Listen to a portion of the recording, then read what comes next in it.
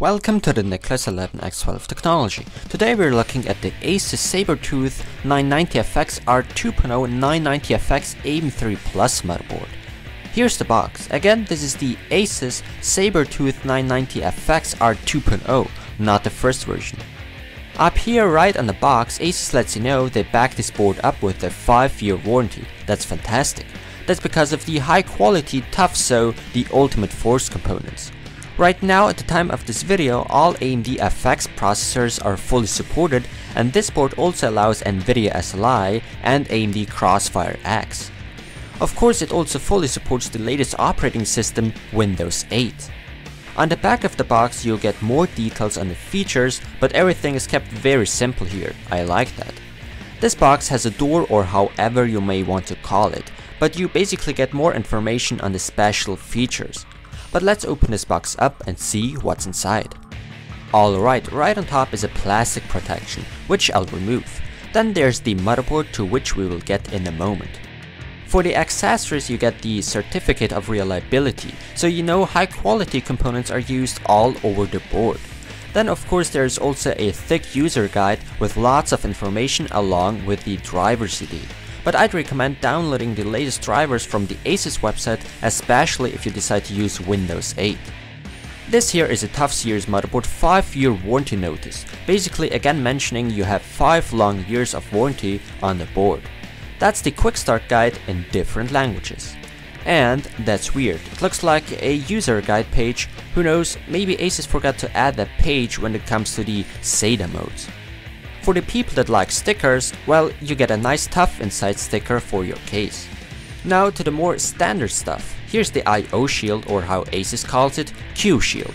It looks very nice actually, and it should also protect against static interference. You also get a NVIDIA SLI bridge for a 2-way configuration, but unfortunately there's no Crossfire bridge included. Here are 4 SATA 6GB/s cables, and that's very nice to see. Last but not least, for the accessories, you get a Q connector kit, one for the front panel and the other one for the USB header. You simply plug your cables into these connectors and then simply to the motherboard. That's a great idea actually, and can save time when you're building the PC together. But let's get to the motherboard, which is inside an anti-static bag. I'll quickly take it out so we can take a closer look at it. And there you go. As you can see, it's a quite muscular looking board with a nice layout. The PCB is very robust and will not get bent easy at all. Now let's fly over the whole motherboard so you can get a good impression of it. As already said before, it's very muscular looking, or however you may want to call it. You immediately notice that's a high-end board. The unique color scheme may not be everyone's taste, and I believe it's hard to find matching components that match the color scheme of this board. But for the people that like the military look, well, they will like this board. Big heavy heatsinks are used to cool everything down, and the design as well as the overall layout seems to be done very well. The name of this motherboard tells you the chipset that is used, which is the flagship 990FX chipset from AMD. The AM3 Plus socket is used, and that means this board fully supports the 2nd generation of AMD FX processors, as well as the 1st generation and older Phenom 2 or Athlon 2 CPUs that are using the AM3 socket. It's all backwards compatible. As for the memory, you get 4 DIMMs that support the dual channel technology. The maximum amount of memory you can install on this board are 32 GB. The supported frequencies go all the way up from 1066 to 1866 MHz. Now let's move on to the SATA ports. You get a total of 8. These 6 brown ones are SATA 6GB/s and run off the AMD SB950 South bridge. The 2 grey ones are SATA 6GB/s too, but run off the third-party S-Media controller.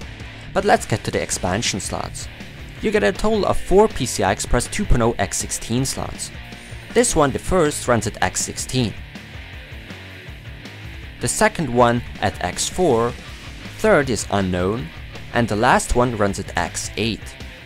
This board supports a 3-way SLI or Crossfire configuration. For 2-way, use the first 2 slots. For a 3-way, use the first, third, and fourth slot. Make sure you don't use the black one. Then there's also a single PCIe 2.0 x1 slot for expansion cards, such as sound cards for example. last but not least a single standard PCI slot. Now I'll show you the fan headers and their locations. Here's the CPU fan header, the CPU optional fan header, the chassis fan 3 header near the memory slots, the chassis fan 1 header beside the USB 3.0 header, and last but not least the chassis fan 2 and 4 fan headers right there. So you get a good amount of fan headers on this board. But let's continue with the headers, and down here are the front panel headers, the COM header, also known as serial port, 2 USB 2.0 headers, a TPM and a TB header, not to forget the front panel HD audio header. Near the memory slots there also is a USB 3.0 header. Right beside the memory slots is a tiny button called MemOK button. This one allows you to patch memory issues and will ensure memory boot compatibility if there are any issues. Right beside the front panel headers there's a similar looking button, but this is the DirectKey button. By pressing this one you will boot directly into the BIOS without having to press the delete key on your keyboard. This is the standby power LED and will light up green. The 24-pin power connection is right here in its ideal location, as well as the 8-pin ATX 12V power connection up there. This motherboard uses an 8+2 phase power design to ensure best power delivery and stability of the CPU, especially when overclocking. High quality components are used, which should increase the lifespan. The 990FX chipset is cooled down very well, as well as the VRMs, so this should definitely help with overclocking. And the SB950 South bridge is also cooled down by a separate heatsink, which somehow doesn't seem to match the design of the other two heatsinks. The two on the top are connected with a heat pipe, by the way. The Realtek ALC 892 HD audio codec will take care of the audio playback and recording.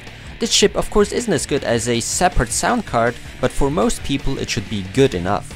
Now let's move on to the back panel.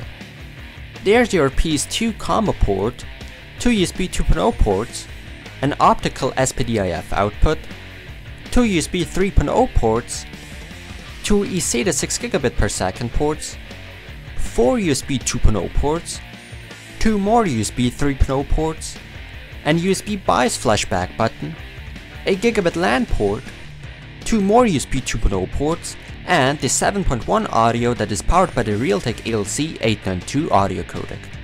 The last part of this review would be the BIOS. The ASUS UEFI BIOS is used and I'm currently in the easy mode for the very basic tasks and monitoring. But I'll now switch to the advanced mode. Right away I have to say you get lots of options in this BIOS and everything is categorized very well, but not as good as MSI does it. You can either navigate with your mouse or keyboard. The mouse is very responsive in this BIOS and that's something many UEFI BIOSes lack at the time of this video. I also tried overclocking with this board and it worked out perfectly. The voltage settings, the calibration and so on just worked perfectly. No issues whatsoever. The overclock was very stable too. So the ASUS Sabertooth 990FX R2.0 is a great choice for the price. You simply get what you pay for, if not more. Great performance is offered, overclocking works very well, no complaints whatsoever here, and the UEFI BIOS also is very responsive. It's great to see so many features actually. 3-way crossfire and SLI is also supported and you get lots of USB connections. 6 of USB 3.0 when including the internal connection. The design, the way this board looks like and the color scheme may or not be everyone's taste, but for me it looks pretty good. So long story short, buy this motherboard if you want a long warranty of 5 years and great performance. The price actually isn't very high considering the performance and features that are offered. You should definitely buy this board if you want to overclock and or run a 2 or 3-way crossfire or SLI configuration. Pros are good price performance ratio, great performance, good layout, good amount of features, then I like the responsive UEFI BIOS, and the good design. For the cons you can only say one thing, the color scheme may not be everyone's taste, but other than that it's a great motherboard and I give it a 9 out of 10 and would definitely recommend it. Thanks for watching, don't forget to subscribe and visit nicholas11x12techx.com to see videos there earlier than on YouTube.